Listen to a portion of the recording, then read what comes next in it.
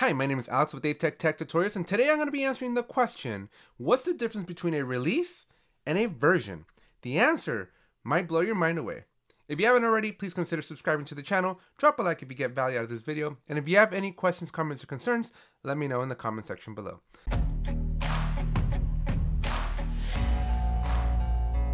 So for this video, I am going to first show you what a release is, and then I'm going to show you how to use the release.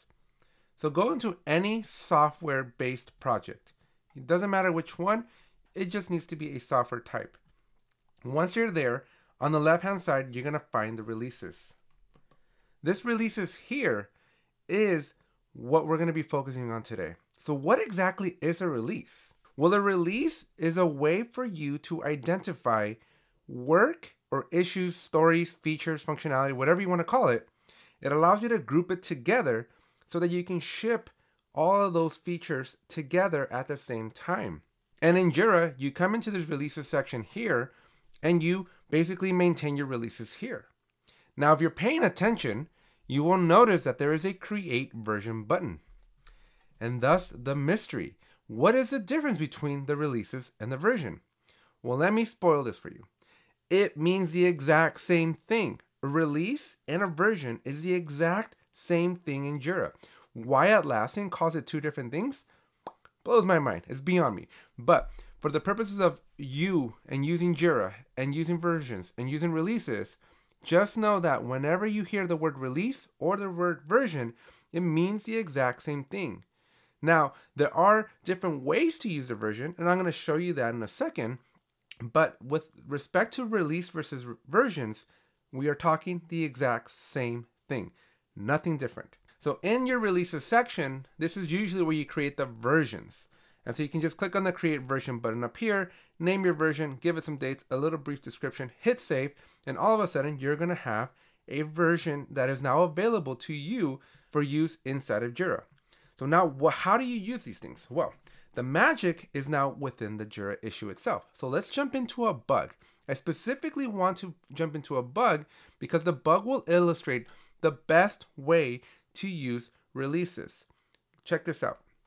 So inside of your backlog, basically go and create a bug. So I'm going to come here, I'm going to create a bug, and I'm just going to call it, this is my first bug. Enter. And now what I want to do is I want to open this bug. And I'm actually going to click on this link here, which will give it to me full screen. And I want to direct your attention to the right-hand side of this bug. When we expand the more fields, keep in mind that your configurations might be a little bit different depending on how you have your Jira set up. But the fields that we're looking for are effects versions and fixed versions. And I'm going to show you what the differences are in this video. So when you come down here to the bottom right corner, we have the fixed versions and the effects versions. And so this is really, in these two fields, this is where you can now use your release. You can click on either the fixed versions or the effects versions, and you'll see that you can visualize, and be able to select from that option the releases that we created a moment ago. And as you can see, they point to the exact same thing. They point to the exact same values that we had in the releases, thus proving that the release is the version. Now there are two differences here with respect to now how you use the versions. As you can see, you have a fixed version, which basically means when is this issue going to be fixed by? Again, this is really, really good for if you're working with bugs, but if you're working on stories or tasks or any other issue type, you're still going to have the same fixed versions field, and it means pretty much the exact same thing. The other field that is kind of new, that is really only unique to the bug, you won't see this field by default. You can add it, but you won't see it by default. And the other issue types is the effects version.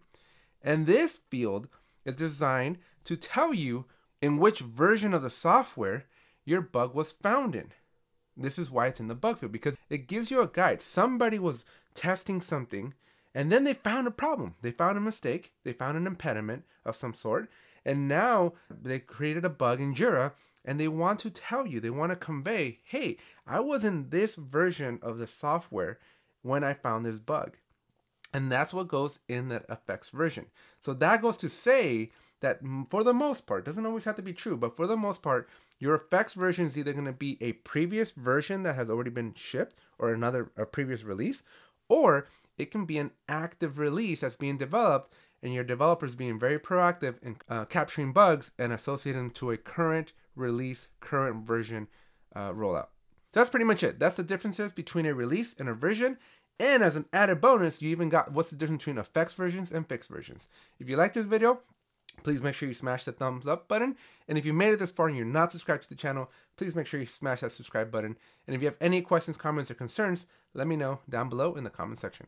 I'll see you in the next one. Bye. It's only worth it if you work for it.